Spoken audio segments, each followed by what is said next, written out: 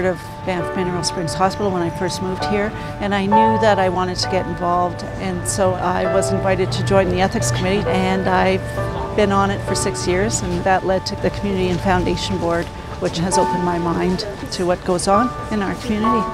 There are people here who are homesick, a young population, and they're vulnerable to maybe a risky lifestyle. How do we care for those that may be exploited in our community? What happens when this person from out of town, out of country, needs something? How do you turn that away? And we don't. So at Banff Mineral Springs, we built a safe room. So this is a locking door. And so that's the safety for the Safety client. for the client and for staff. To have someone brought into the safe room doesn't mean that they're unsafe themselves. Sometimes they're just really sad and they don't want to be in the public display of a curtained room, that we can give them the privacy. We have to take the judgment out of it, and that's what we do. We saw the need, and the entire staff was behind this project. To see that our hospital stepped up to the plate, that makes me really proud.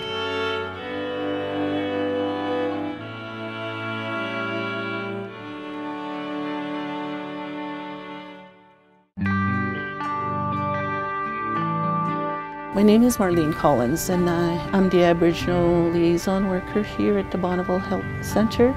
With the communities like the First Nations, when they first found that they were able to smudge in the hospital, they were really happy about that. And I always tell them, well, you know what? The hospital is very supportive in our culture, our beliefs. It shows. I'm also Catholic, and I strongly believe in my saying the rosaries, and I also use the smudge as well. With my type of work that I do, my role, I always ask for prayers for the patient, the healing part of it. When I smudge, I smudge with my eyes. And my words are, give me a good day. And when I pray with my ears, I ask the Creator to give me the good listening to hear what the patients are telling me. And when I pray with my mouth, I pray that I give kind words to them. The smoke that comes up and goes up further, that's when you know your prayers are being taken up and being answered.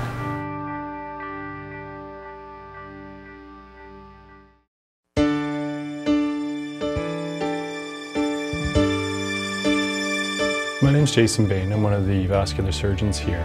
We're lucky in that we have a huge group. We've got 6 vascular surgeons altogether, and while that seems like a large group on a national scale, we also serve such a huge population. A lot of the diseases that we treat are generally hardening of the arteries and aneurysmal disease, which both can be life and limb-threatening conditions. And so a lot of what we do does help save limbs and help save lives. The burden of disease for a lot of these patients can make their lives quite miserable in terms of disability and their function. And so a lot of what vascular surgery is quite rewarding, because the second you restore blood flow, the patients have a massive change in their symptoms, and they really are quite thankful and quite hopeful for the future when things change that quickly and that rapidly for them. You can see us getting out of here pretty soon. Okay, that's good. It'll be nice to get out of here. It'll be nice to go home, yeah. All right, well, it's a pleasure seeing you. Yes. It's nice taking care of you.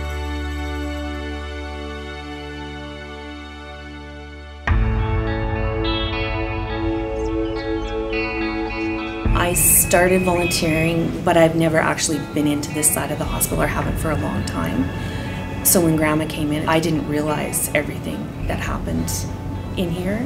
They make sure there are lots of activities for them to do, and a wide range of activities. So the Senior Olympics were held at the end of May, so I volunteered to be a timer, and I was very nervous. There was the cutting of the ribbon first to open the games, and Grandma did that, and I think it was the first time she really participated in any sporting events. All I ever done was chores and stuff. So I was like a queen for a day that day, because I'd never done anything like that in my life. You got to be an Olympian. I did, yeah. For the first time. Yeah, for the first time. Until next year. Yeah, I hope so. When you bring home the gold. Okay. But it was a good day for me, really good day for me, yeah. I'll never forget it. The people that are in here make you feel great. It's probably one of the best volunteer jobs I've ever done. It is the best volunteer job I've ever done.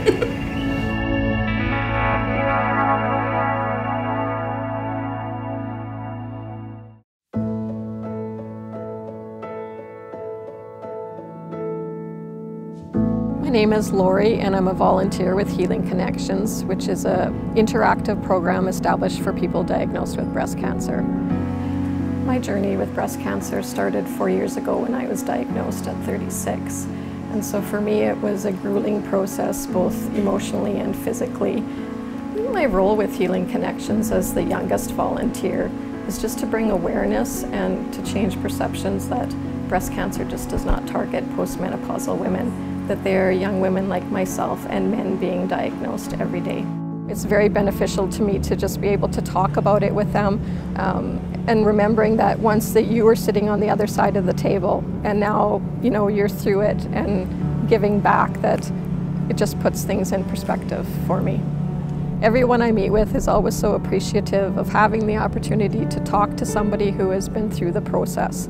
And so if I'm able to ease their worries in some way or inform them to make their life just a little bit easier that day, then I really feel grateful to have been given the opportunity to do that.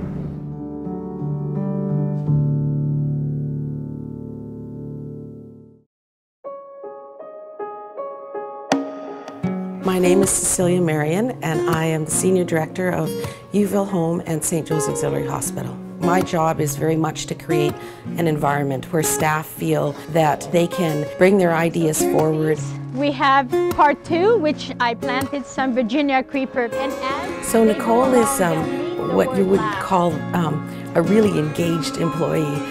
Every day when she would look out that window and see a gray wall, she started to think about how can we make this better. Saturday when I was hanging all my names, I was hearing a knock on the window. Hi, beautiful, beautiful. So those are rewards for me. You know, it takes one person to make a difference, so her energy spurs on everyone around her. So many of those plants, they come from the other staff that work here. They see something growing, something new, and they're like, oh, that's wonderful, I want to get in on it. So she inspires people with the wonderful things that she does. It's to add life to anybody that walks in the hallway or that are in that room. I think for me it's about the people that we serve. It's about being Christ's hands, respecting people and loving people, whether that's a resident, an employee, whether that's a family member.